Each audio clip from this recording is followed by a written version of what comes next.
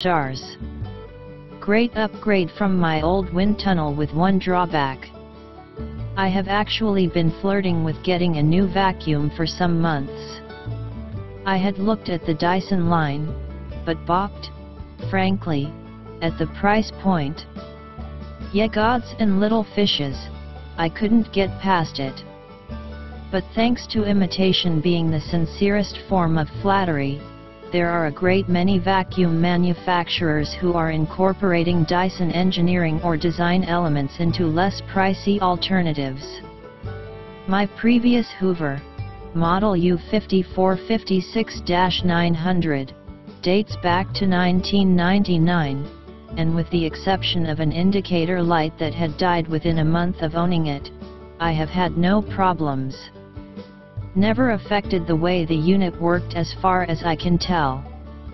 I was more than willing to give a Hoover Cyclonic a try. The UH72400 is a WindTunnel 3 with a bagless cyclonic canister. It has a smaller footprint than my old Hoover, and is quieter. This led me to wonder if it was cleaning as well, but no. It works just great. You do empty out the canister far more often than you change out a bag, but this is a little thing. Accessories. The UH72400 has exactly 2 accessories, a combination upholstery and crevice tool and the hose/handle. The hose handle combination looks like it was taken directly out of the Dyson playbook, except that the machine end of the hose must be manually switched into a suction port. The working end can be released and pulled out of the body, as just a short handle, or longer tube, to suck up small debris, but the full handle is not a telescoping variety. It turns out to be 6 inches shorter than the full accessory handle on my old Hoover, and I could not reach cobwebs and ceiling corners or curtain rods as easily. The old accessories fit, though, so I could extend my reach, but still, nowhere to conveniently store them on the machine, even if you had any you could add on. Canister. The canister has a HEPA filter and a washable filter. I've been hand washing my old vacuum's filters for years. Just be sure they are bone dry before you reinsert them. The HEPA filter you don't wash, just knock the excess debris from it. One button empties the canister, but unless the contents are heavy, it will need a little jiggle to flip open. Fair warning: do not shake the canister empty with a twisting motion to get debris out. When I did this, the canister/filter assembly neatly detached itself from the twist on top and handle and fell into the garbage can in a cloud of vacuum dust.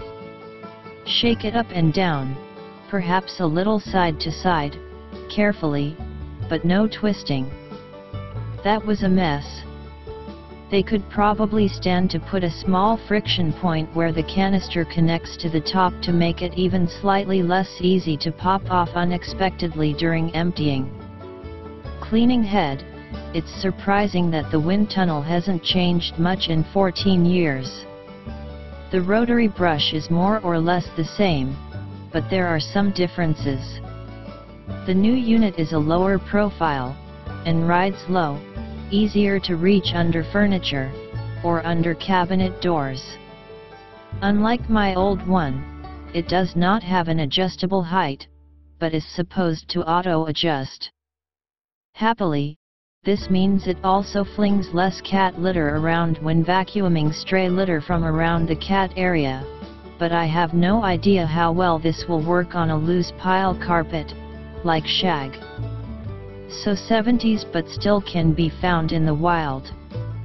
Instead of a foot switch, you just press down the entire cleaning head.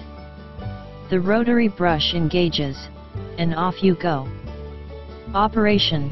The unit has an electronic on/off push button, which means it doesn't stay depressed once pushed on, and the only way to tell if it's on or off is if the motor turns on when you plug it in.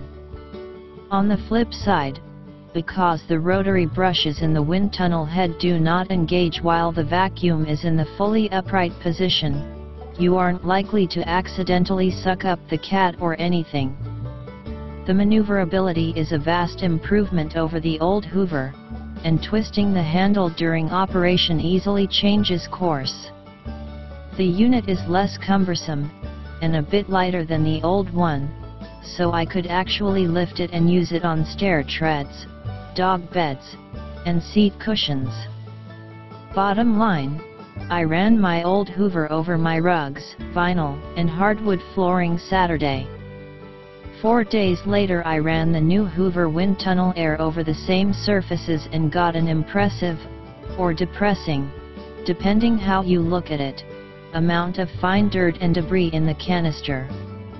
Either I generate that much dust and dirt in 4 days, or my old vac wasn't cleaning as well as I thought. My old Hoover had a 2-year warranty and needed 2 belt replacements and had a broken lead in 14 years. No major issues. The WindTunnel Air comes with a 5-year warranty, which I naturally haven't needed to test out as yet, but my past experiences with Hoover have been positive. At this price, if you can live with the hose length issues, this is a very decent substitute for one of the more expensive cyclonics, which are 2 to 3 times the price. 4.0 out of 5 stars. Nice vacuum for our seniors.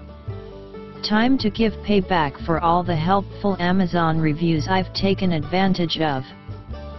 For those of you hosting arthritis, fibromyalgia, and other unwelcome company, you know the best vacuum is the one you will use.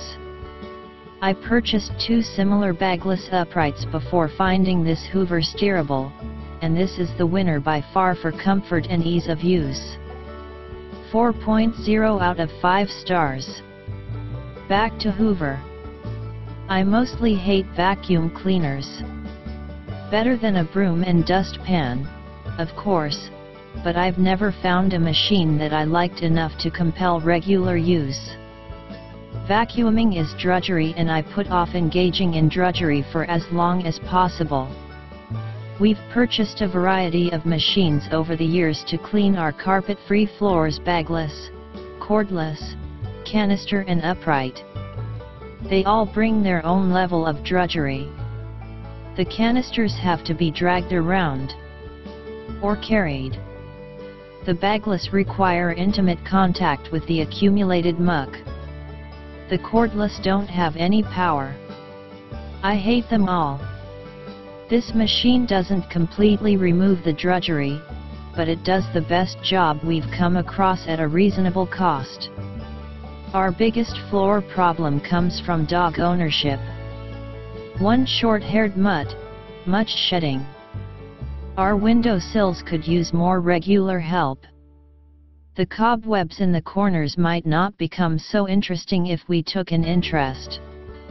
This Hoover helps with all of those issues quite simply and in a way that lightweight machines can't and other full-size machines don't. Snip, snap, you're ready to go from floor cleaning to upholstery cleaning. You know why that didn't happen in our former machines? Because the myriad attachments were never where we needed them to be, as they'd become broken or lost. This machine has one useful attachment, snuggled securely in its place and ready to work. Excellent suction. Superb maneuverability. The dirt bin is the most easily emptied of any bagless machine we've used, although tissues or wrappers might need encouragement to dump. The cord is long enough to manage half our modest, 1-story ranch home before being relocated. 4 stars instead of 5 because it is loud. What vacuum isn't? The cord is not retractable. At this price, I'm good with that, and the motor runs hot enough that I can feel the heat emanating while I'm working. It's heavy but this is a full-size machine, so one should expect full-size weight. Since it doesn't need to be carried around the way some other vacuum cleaners do, and wheels about easily, the weight is a moot point.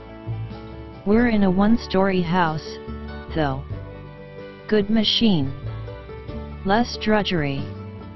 Clean house. Win. At this price, if we had a two-story house, we'd buy 2 of these machines to keep from carting it up and down the stairs, and it would still cost less than a Dyson. 5.0 out of 5 stars. Great for hardwood floors with area rugs. This is the best vacuum I have ever owned. I love it. Our main floor is all hardwood floors, even the kitchen, and with 2 toddlers in the house there seems to be no end to the crumbs everywhere. I have been using a Shark hardwood floor cleaner daily, and then also bring out the vacuum for the area rugs. I can now replace both with this vacuum. The one touch on/off for the carpet beater is brilliant. I love going right from the hard floor to the rug and back again so easily. It also has great suction. We haven't had a dog in the house for a year and a half, and the first time I vacuumed the rugs with this, the canister ended up full of dog hair. Clearly our old vacuum, which was less than 6 months old, wasn't doing the job. The vacuum was very easy to assemble and the is easy to empty. I also love the swivel steering. Overall, this is a great vacuum. 1.0 out of 5 stars. Very disappointed after 6 months. I ordered this vacuum in May 2013. When I received it, I absolutely loved it. It was so easy to use and so lightweight. The suction was very powerful, which I needed with 2 Pomeranians. It was so powerful that I had to clean the brush roll after vacuuming half of the house. I didn't mind. I truly felt that I found the perfect vacuum. In November, 6 months later, the brush roll stopped working. I pulled out the manual and I tried to reset it with the reset button. It still would not work. I took the bottom panel off to check the belt and it was in good shape. I was at a loss. So disappointed, but I wanted to give Hoover a chance to make this right. So, I called their customer service. Couldn't get anyone on the phone as it was busy. So, I sent an email. I provided the serial number, manufacturer code, and model number. I got an email back today. It said that my model was a redesign and the reset button was removed.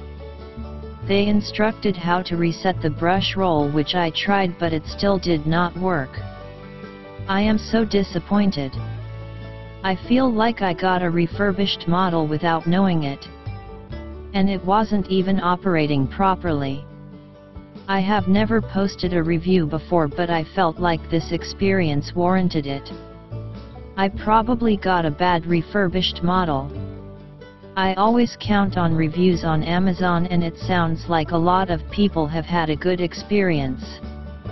I did not. This experience will make me great upgrade from my old WindTunnel with one drawback. I have actually been flirting with getting a new vacuum for some months.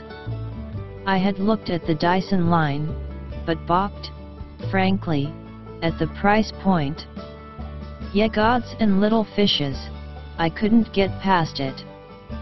But thanks to imitation being the sincerest form of flattery, there are a great many vacuum manufacturers who are incorporating Dyson engineering or design elements into less pricey alternatives. My previous Hoover, model U5456-900, dates back to 1999, and with the exception of an indicator light that had died within a month of owning it, I have had no problems. Never affected the way the unit worked as far as I can tell. I was more than willing to give a Hoover Cyclonic a try. The UH72400 is a wind tunnel 3 with a bagless cyclonic canister. It has a smaller footprint than my old Hoover, and is quieter. This led me to wonder if it was cleaning as well, but no. It works just great.